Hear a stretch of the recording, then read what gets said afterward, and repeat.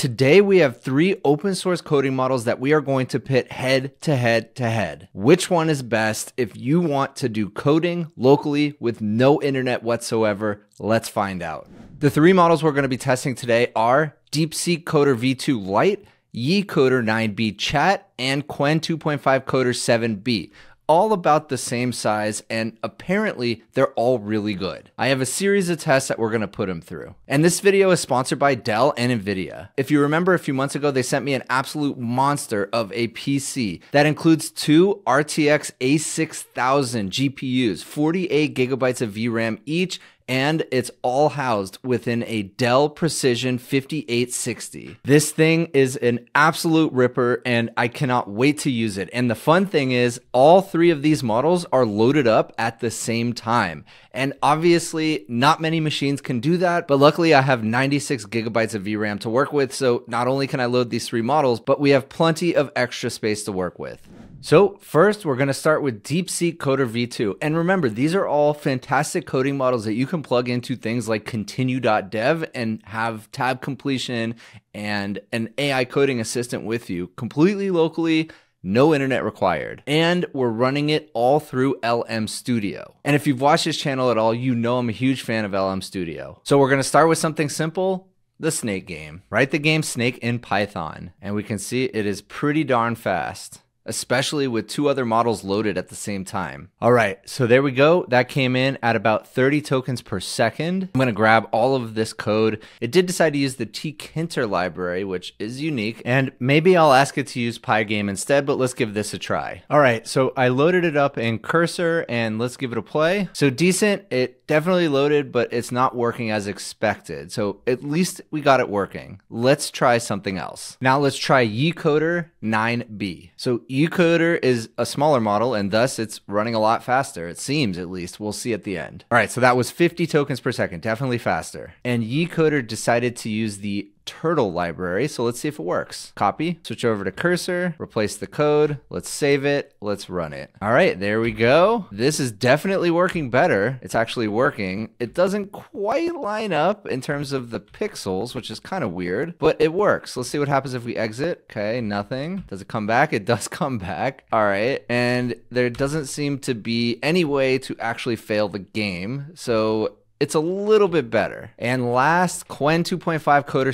7B. Pretty incredible that we have a 7 billion parameter coding model to run here. And this is the first one where it's actually using Pygame, so I do have my hopes up here. All right, this one, nearly 70 tokens per second. Amazing. So I am going to copy the code. Let's switch back to Cursor, paste it in, save it.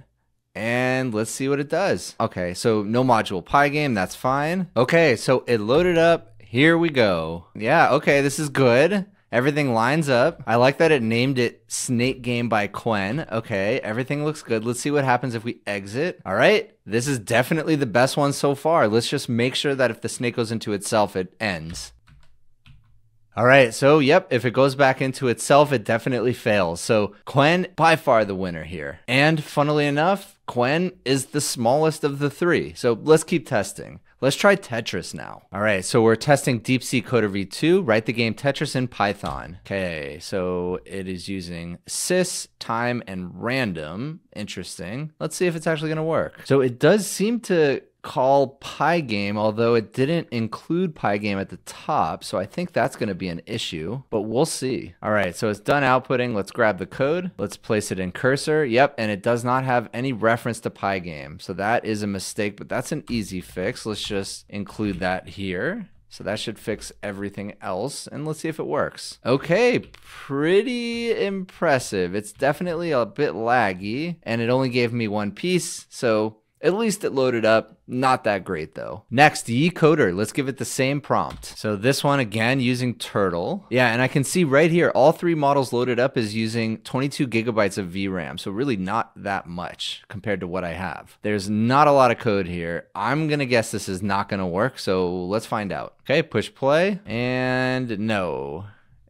Something is happening, but no, this is not working. And yeah, it just froze.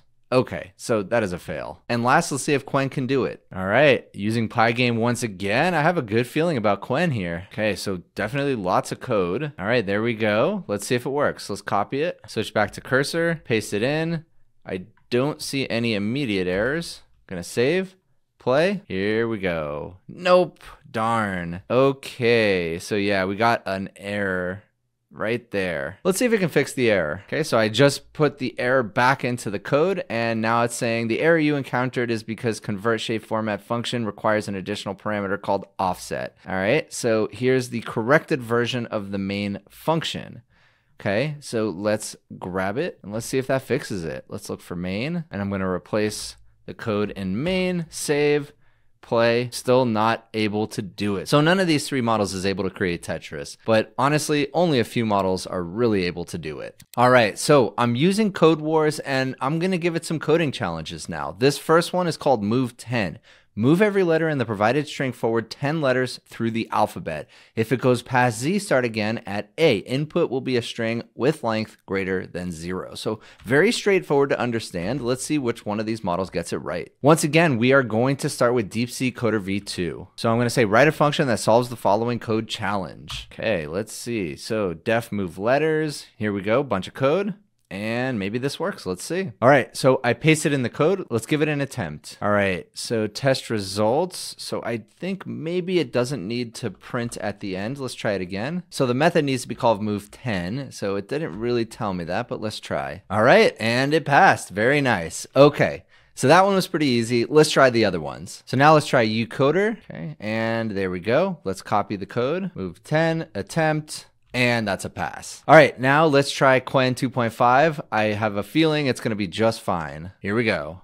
Yeah, Quen is definitely the fastest by far. And I love that all of this is running locally. All right, so here it is. Let's copy, rename it, move 10, attempt, pass. Easy, easy peasy. Okay, let's give it a harder one. All right, I'm jumping right to the hardest one. One Kiyu, Kiyu? I'm not sure what that means. All right, so this is going to be a tough one. Let's go ahead and copy the instructions, and I'm going to switch back to DeepSeek Coder and paste. Let's see what it does. So this is the hardest ranked category of test on the Code Wars website, so we'll see. Okay, so we got some code. Import. Hopefully we can use that. Let's try. I'm going to copy it. I'm going to paste it in. Now, I do need to rename it to that, so let's go ahead and do that. I'm going to remove all the other code, and let's attempt. Okay, divisible by n is not defined. Okay, so I just had to remove the sample. Let's just attempt it again. And here we go. Anti-cheating checks. Interesting. Okay, test pass, you're asking for trouble. You cannot use RE, sys, or print.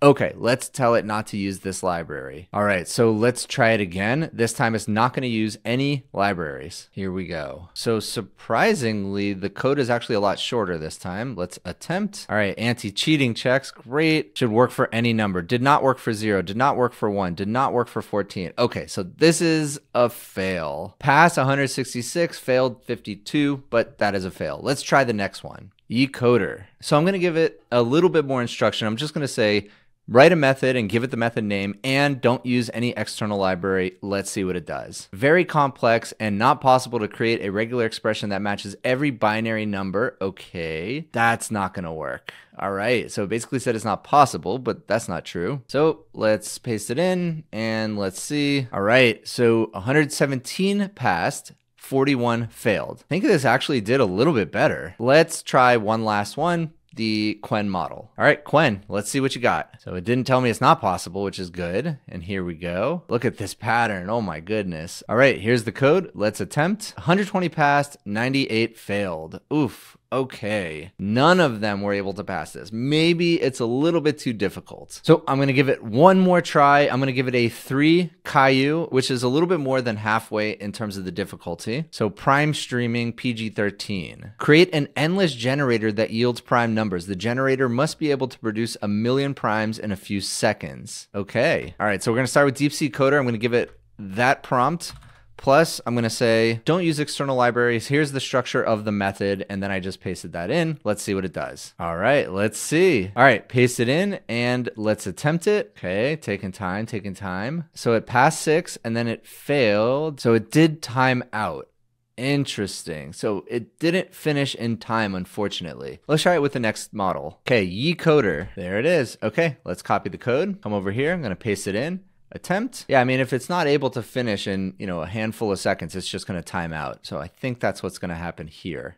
Maybe it's not even possible in Python. I'm not sure. 12 seconds didn't work. Okay, next, Qwen 2.5. Same thing. Let's see. Come on, Qwen. Let's do it. All right, seems pretty basic. Let's see. Copy the code. Paste it in.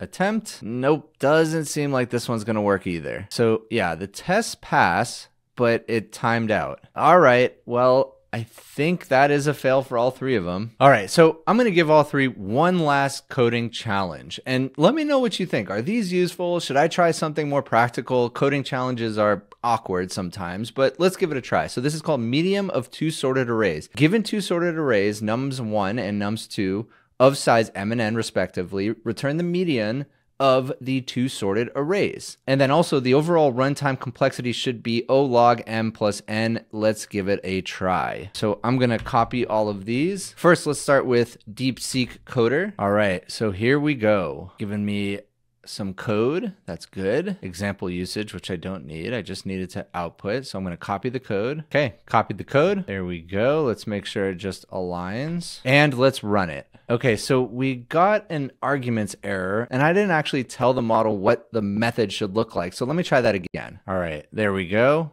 Let's copy, paste it in, and let's play. Let's see what happens. Oh, it worked. Very nice. All right, so DeepSeek Coder worked just fine there. Now let's try another one. All right, so YeCoder 9b. Let's see. Okay, yep, here we go. All right, less code, copy, paste it in, and let's run it. There we go. Again, it worked. Amazing.